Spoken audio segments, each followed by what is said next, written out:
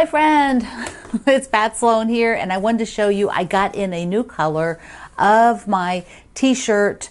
May the 4th inch be with you. And I want to show you this because, oh, also, hey, you know, it's still too chilly to wear just a t-shirt. I need an aqua one of these, don't I? I have purple and gold. That's So I wanted you to see them again, just in case you didn't get them the first time or just seeing mine. We put these out a couple years ago, and they are amazing. All designed, all of my merchandise is designed by my good friend, my bestie, Kate Spain, who is an incredible graphics designer. And so she did. Also, we have the tumblers, you know, and we have the bags. May the 4th inch be with you, because you know May 4th, that is coming up soon. So you have time to order this, but let me show you the other things.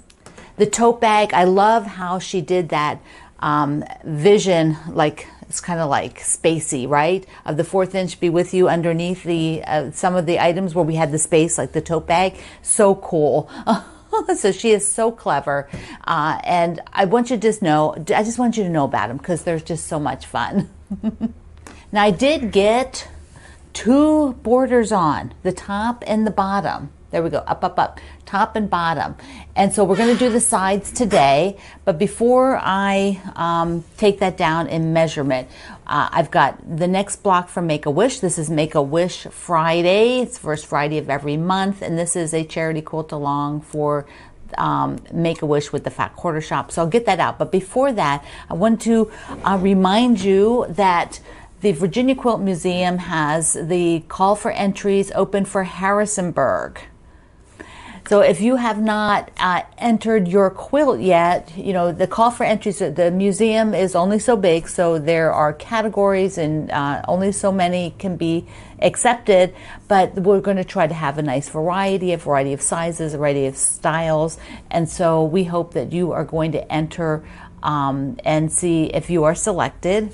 There's no guarantee, we can't take everybody that enters, but it'll be so amazing to have a full exhibit in the museum. It's just so cool, right? I just love it.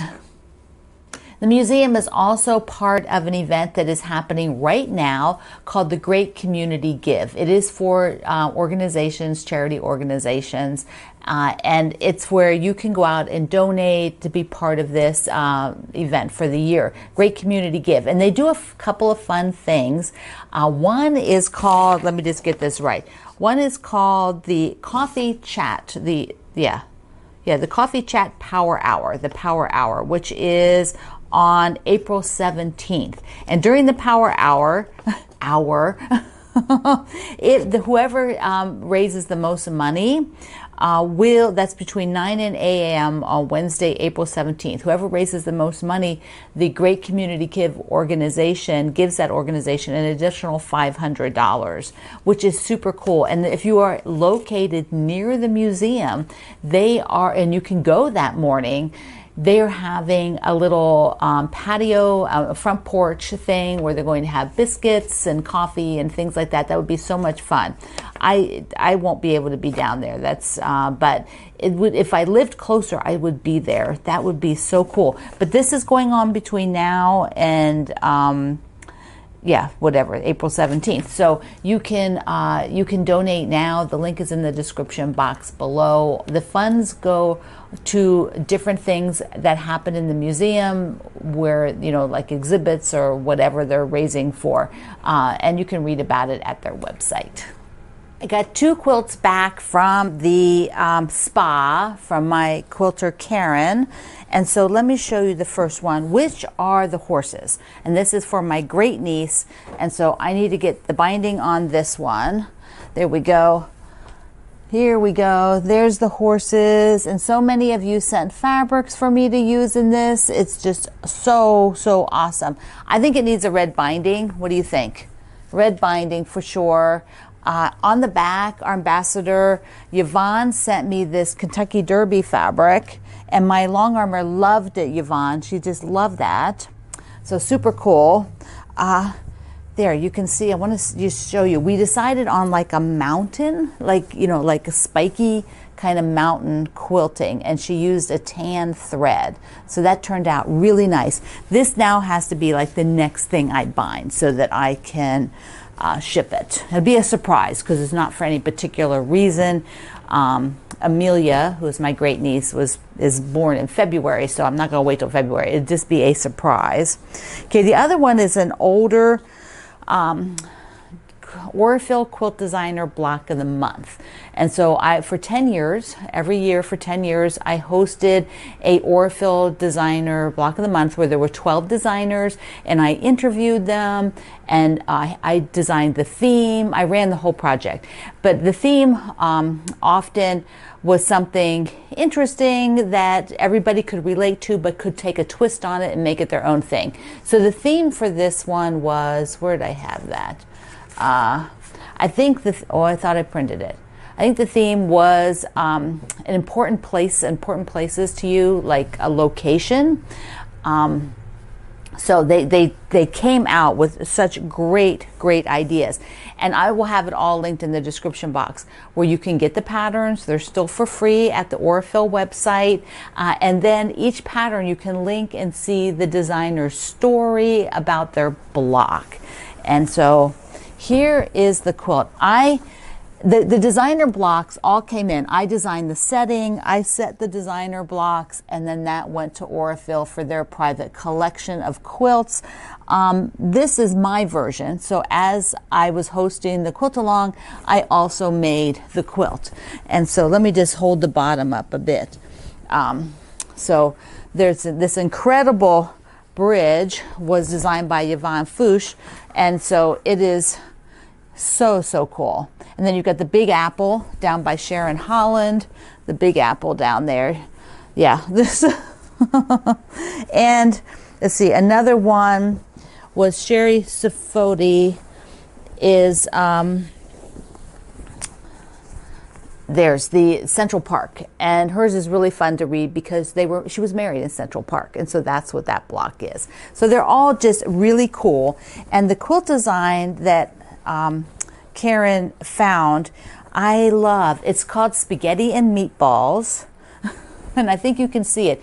It's straight lines with circles, like, you know, spaghetti and meatballs. So pretty fun. So I have those two that just came back, and I will work on getting binding on those.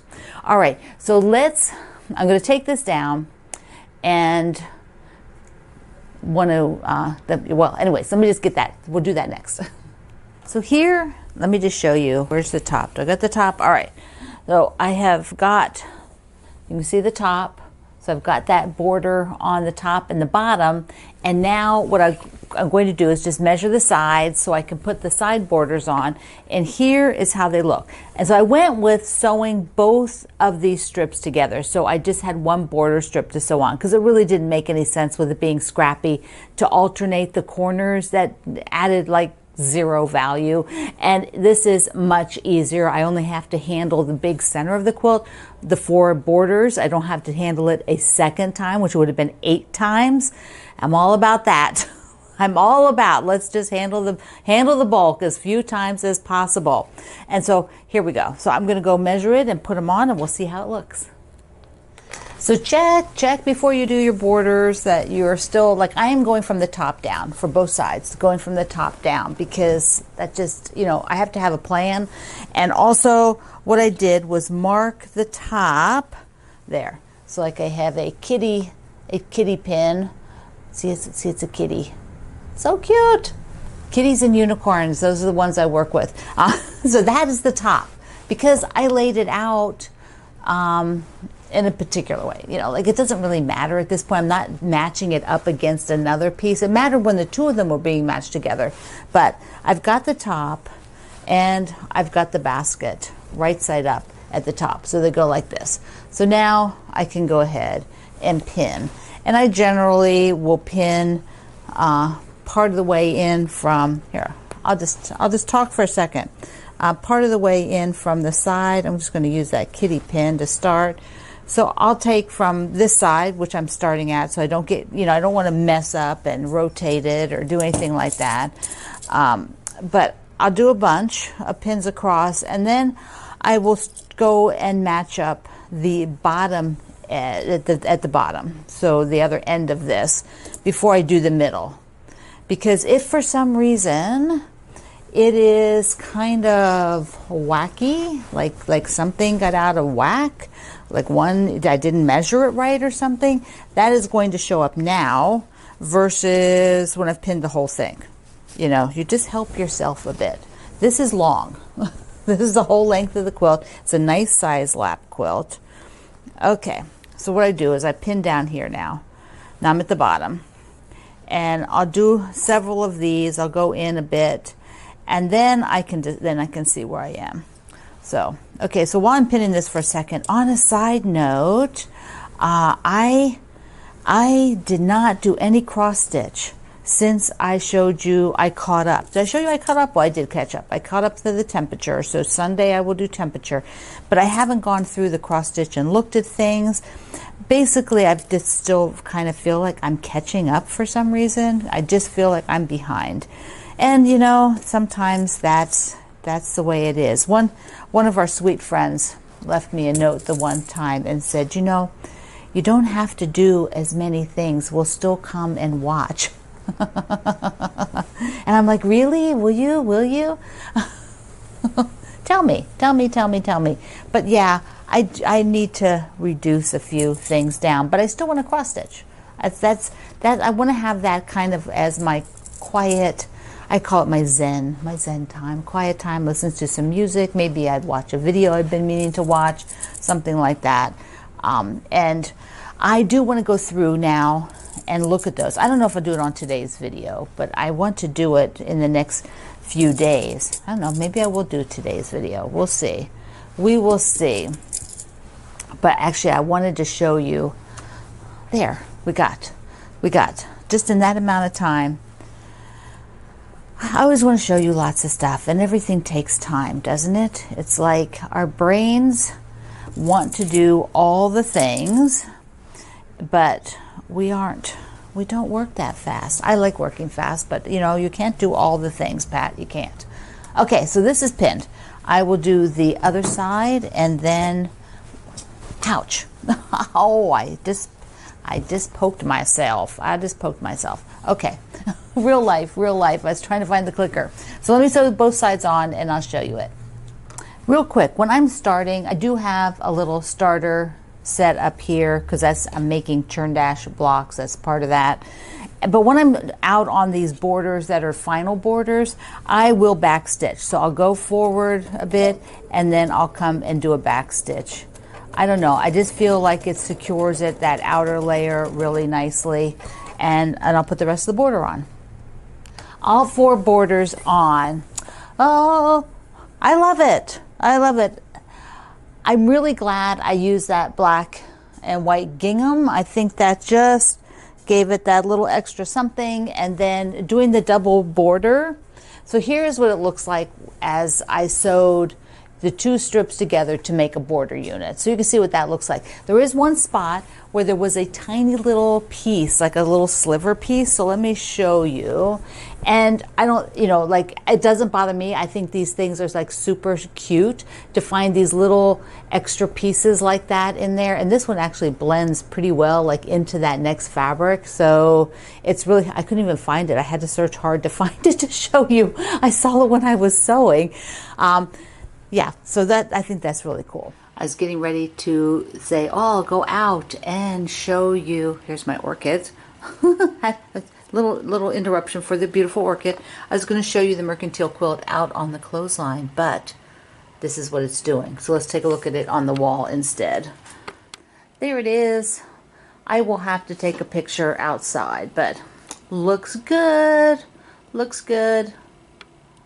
Okay, we are going to look at the Make-A-Wish. Make-A-Wish, you can see it back there.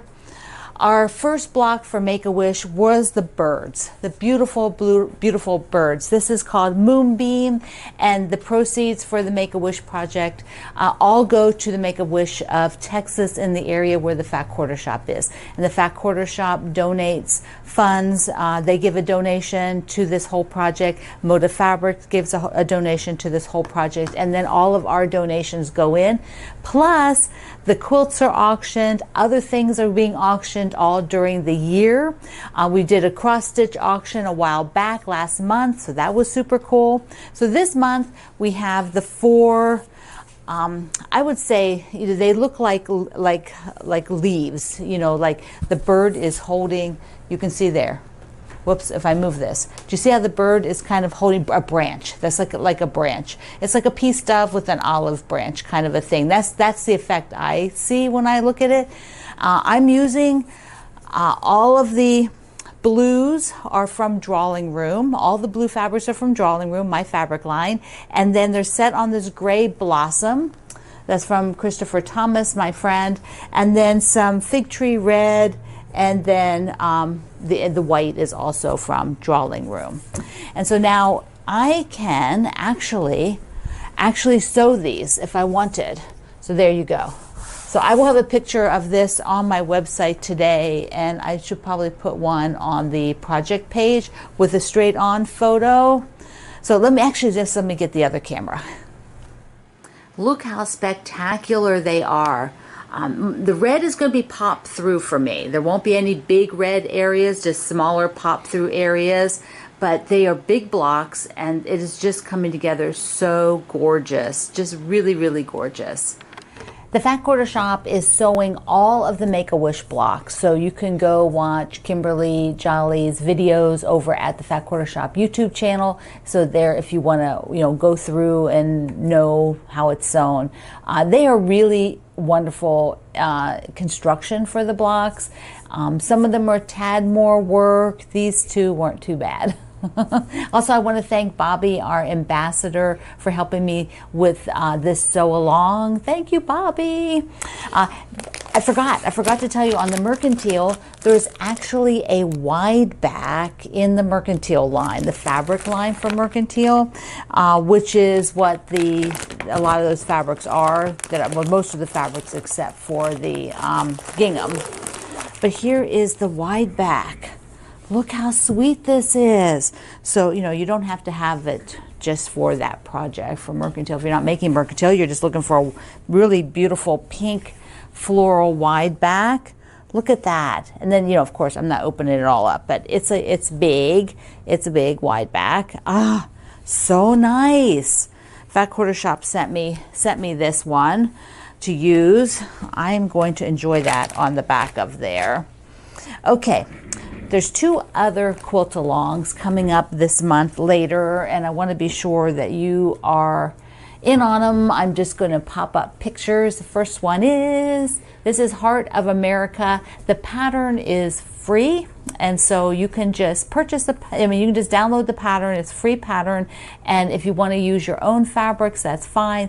There are no kits, but there had been, so I know some of you bought the kit, and if you haven't sewn it yet, you can join me. We're going to start on the 18th for Heart of America, and I'm not going to promise like every week because I might get a little behind. We might skip a week. I'm just saying that ahead for just because some of them have a lot of things to do each week, and so we might just have a week where we have a break and then we catch up. It might just be real life, what we all have to do, including moi. But Heart of America, I give you on the project page 2 different fabric options. Let me show you the darker one. I'm using this one that you're seeing. And this fabric line, I think, is called Vintage. Here's a mock-up of it done in that. And so it's a little bit more traditional colors, a little bit darker, red, white, and blues. And so it's gorgeous as well. Both of the fabric lines are available, so you can just buy the yardage if you love that or you want to add it to what you already own. Okay, the other is we're going to sew with my Paradise Park, and we're going to do the box lanterns. And the box lanterns is just an awesome quilt. It has 2 different types of blocks, and then it creates that chain effect. And I call it there's the box block. It looks like a box, the one that makes kind of the chain, and then it alternates with that beautiful star. There are kits, so you can do it with My Paradise Park and use the kit, and the kit comes with the pattern. The size of this is 49 by 67.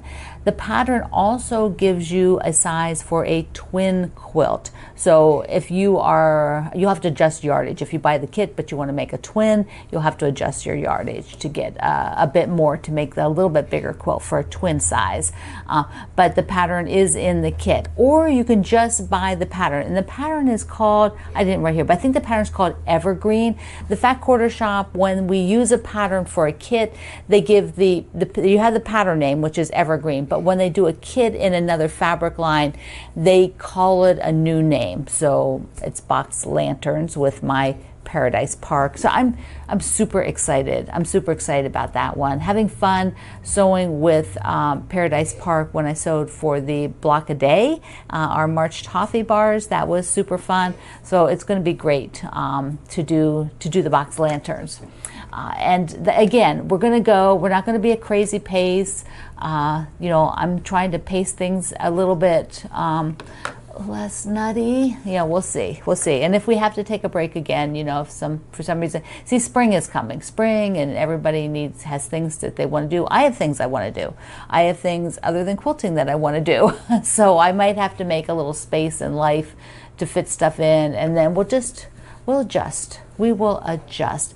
And that I have starting on the 26th, the week after. And they're on different days. I didn't write the day down. Okay, I forgot. It is Dandelion Day. Do we celebrate dandelions? I don't know. Do you have a quilt with dandelions on it? Maybe a dandelion fabric? It's also Peeps Day, like the little peeps. Oh, yes. There's lots of peep patterns out there. So if you made a peep quilt, share that too. So I hope that you will be sewing along with Make-A-Wish and supporting that wonderful organization that grants wishes for children, ill children. It is so good, and Kimberly and Kevin Jolly have been amazing with their charity for this. And so have all of you, because you have been sewing along for years and supporting helping children. What could be better, right? It just is the best. So there's a lot of stuff I shared here today. I hope you enjoyed it. Let me know in the description box or the comments here at YouTube, and I look forward to hearing from you. I do read them. I do. Mwah. So I love you. I'm sending kisses, lots of kisses. I love you. Thank you for being here in the Sloan Zone. Mwah. I'll see you online.